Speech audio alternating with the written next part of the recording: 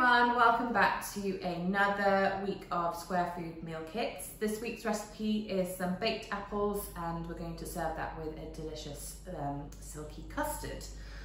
So I'll just talk you through the ingredients and then I'll show you how to make it. So we're going to be using Bramley apples today. So these are really nicely in season, quite sour, which is why you need to add a sort of nice filling to counterbalance the sourness. We've got the zest of an orange, the zest of a lemon, we've got some ground cinnamon, 2 tablespoons of some brown sugar, nice soft brown sugar, 2 tablespoons of some flaked almonds, 75 grams of raisins, and then 4 tablespoons of butter.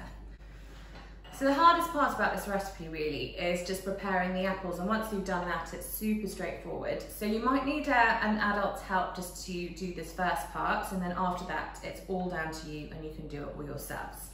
If you're confident enough to give it a go, do try it, but just be a bit safe because we are going to be using a knife. So the apple, we've got the core here, which we don't want. If you've got an apple corer, you can obviously just pop that through the middle of the apple and take out the core, and then you've got that lovely sort of hole to fill it with.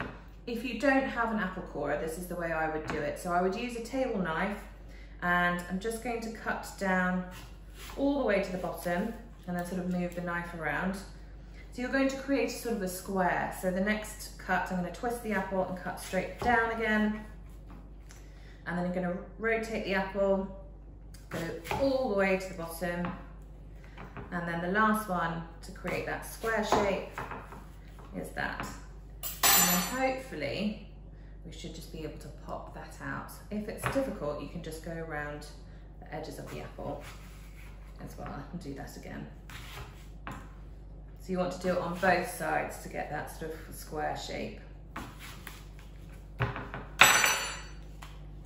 So, now that we've done that, can you see the apple's just going to come out like that? You might need to give it a twist and pop your thumb in there just to push it out, and then you're left with just that nice sort of hole so you can see through it. We're going to do that to all of the apples, and then you're also going to run a sort of little circle just around the middle of the apple, and that's just going to help it not explode. So I have all 4 of my apples prepared now, so I'm just going to move on to the filling and then we're going to stuff those into the apple. So into your butter, just make sure it's nice and soft. You want to sort of just mash that a little bit. We're going to pop in the brown sugar, the zest of the orange and the lemon, the raisins, and then most of the almonds, but just leave a few back because we're going to scatter a few on the top a bit later. So I'm just going to leave a little pile like that for the end, and then the rest can go in. And then lastly, a teaspoon of cinnamon. So I'm going to bring this all together, and then at this stage you want to get your oven preheating to 180 degrees as well. And then once this is all mixed, we can stuff it in the apples. So this is a really nice alternative to sort of a crumble if you don't want that sort of crumbly topping. It's quite nice to have a sort of baked fruit dish as another wintry, autumny pudding.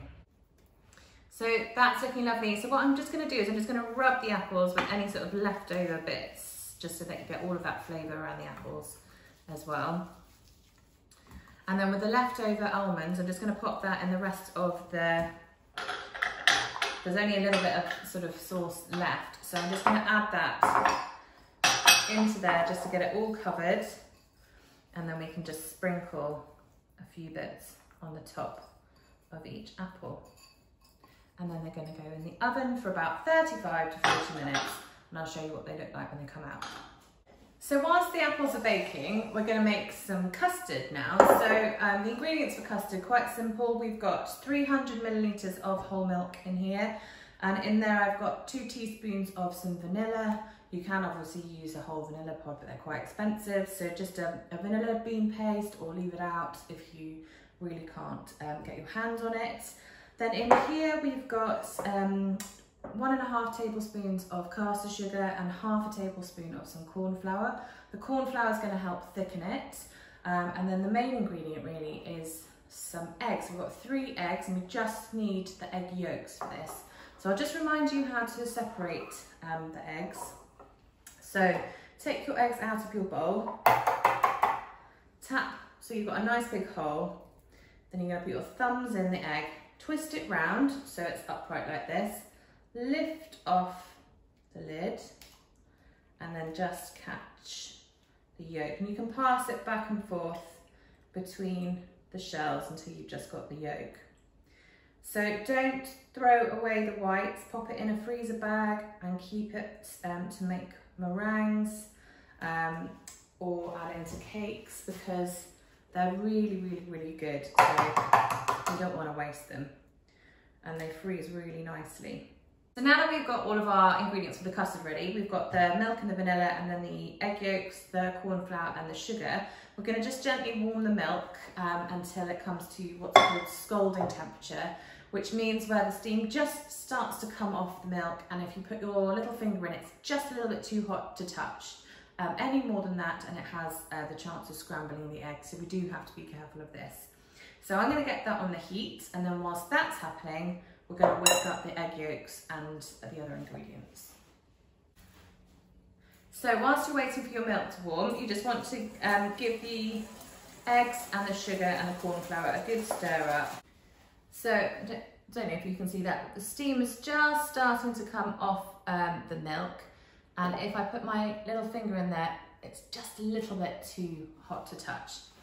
So what we're going to do now, and again you might need a grown-up to help you with this, is one of you needs to stir or whisk, and then the other needs to pour the hot milk. If you don't stir, what's going to happen is that the eggs might scramble. We don't want that. So all of that mixture goes in. You want to give it a little mix in there, and then we're going to just pop that back into the saucepan, and we're going to carry cooking that in the saucepan. So I've got this on quite a gentle heat, and if you can see that, we're just going to keep this moving for as long as it takes to thicken up. So I expect it to take anywhere between 5 to 10 minutes to make the custard. So I've been doing this for about, I reckon 6 minutes, 7 minutes now, and it's just starting to thicken up. So you really do have to have some patience with this and never give up, okay? Keep stirring, because otherwise all your hard work will come to nothing. So keep going, keep making sure you go right round the pan, back and forward, and then it will suddenly thicken up really nicely and ready to go over your apples. So you can tell when a custard is done when it sort of coats the back of the spoon like that. And if I just hold that there and you put a sort of line in the middle of your spoon like that, and if it sort of holds its shape, then you know that it's done.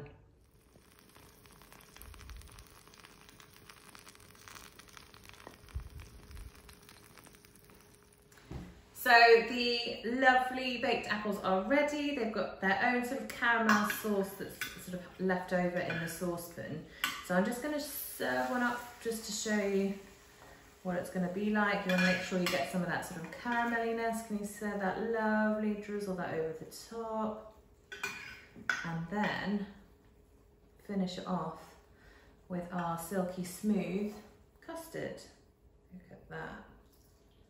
Is there a better pudding for autumn?